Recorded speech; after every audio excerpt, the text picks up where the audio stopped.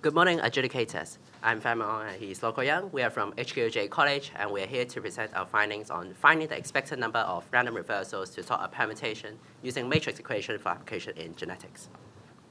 A bit of background on our problem first. It originated from biology where geneticists wanted to find the minimum number of reversals required to transform a gene configuration into another.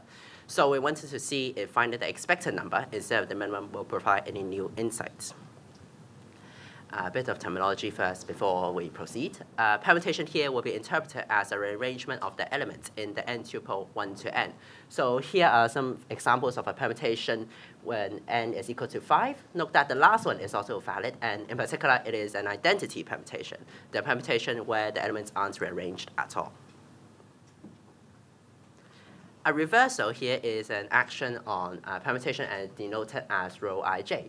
So to perform a reversal on a permutation, you take out a segment of the elements from the permutation, reverse the order, and put them back in. So for example, 3, 4, 2, 5, 1, 6, row 2, 4 is 3, 5, 2, 4, 1, 6. A random reversal is also an action on a permutation, and it's done by choosing ij from D as defined here with uniform discrete distribution, and then applying row minimum of ij, maximum of ij. So for example, when n is 3, these are 6 possible ij's you have, and if our permutation is 3, 1, 2, then these 3 are the possible outcomes. So here's our problem. Given any permutation of length n, what is the expected number of random reversals required to transform it to the identity permutation? Our method to tackle the problem is as follows. We start by generating all the possible permutations of length n in lexicographical order, and then constructing a Markov chain based on where the permutations can reach another with a single reversal and find its right stochastic matrix.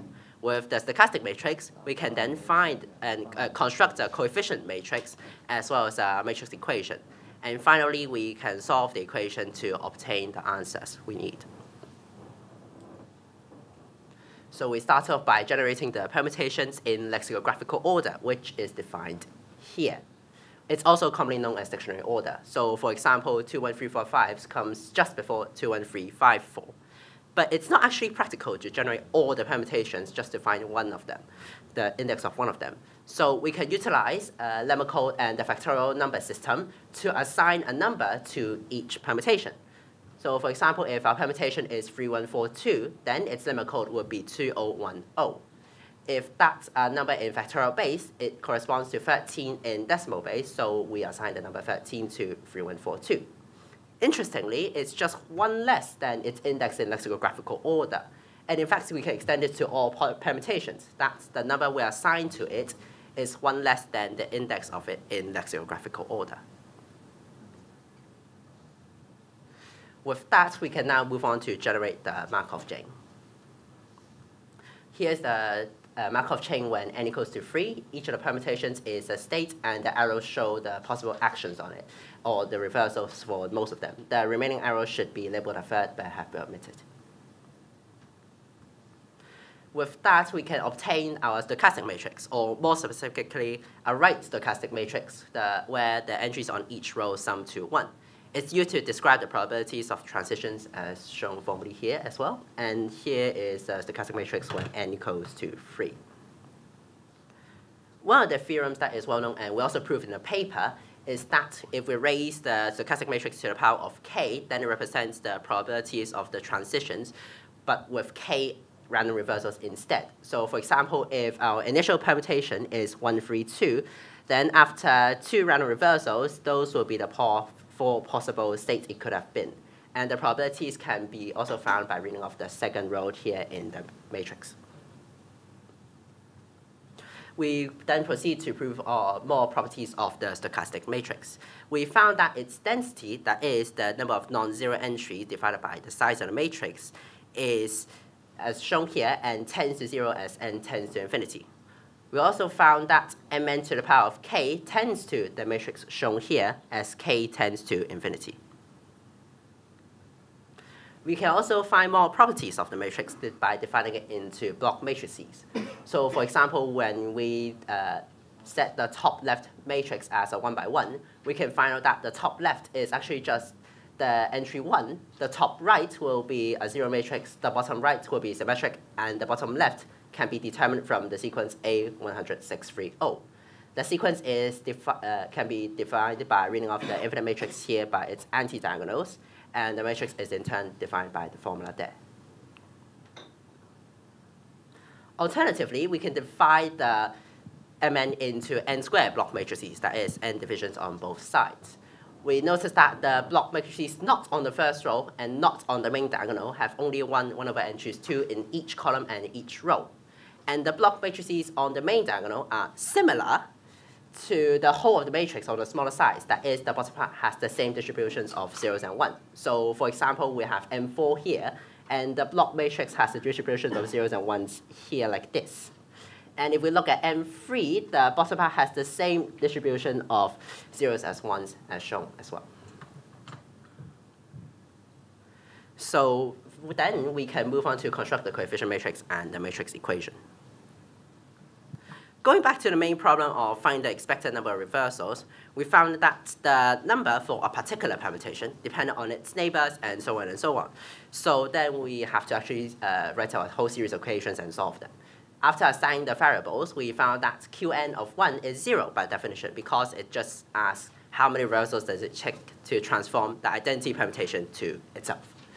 And for the rest, we have to write down n factorial minus 1 equations, and this can be more represented cleanly with a matrix equation shown here.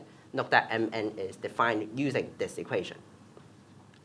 But that's not really helpful for finding Mn. So in theorem 5, we proved that we can find capital Mn using the work we've done before, where Qn is the bottom right submatrix of small mn. We also proved some properties of capital Mn, such as that it's weakly diagonally dominant, positive semi-definite, and its determinant is between 0 and 1 inclusively. Finally, we solve the equation. To solve the equation, we attempt to make use of the sparsity of the matrix. That is, it has a lot of zeros per the size of the matrix.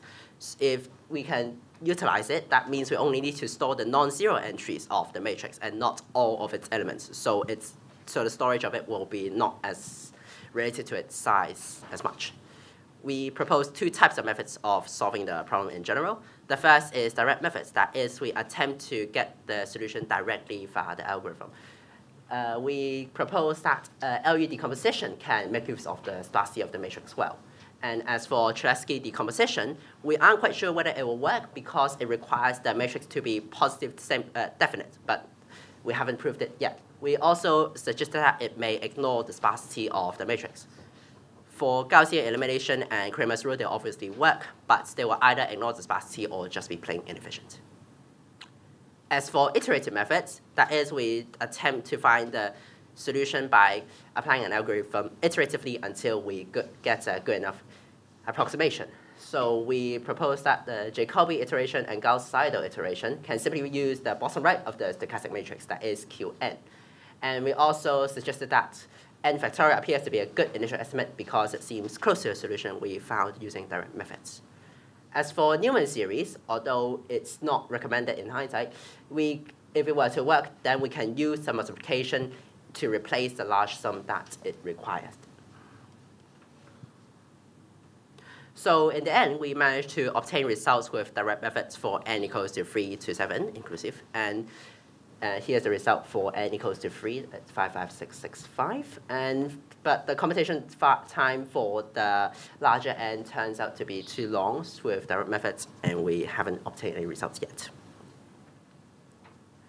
Some potential further development on the problem include finding out whether the problem can be done in polynomial time and applying to the problem with signed permutations. That is, each element has a direction on its own, so reversing it alone will have an effect. Thank you.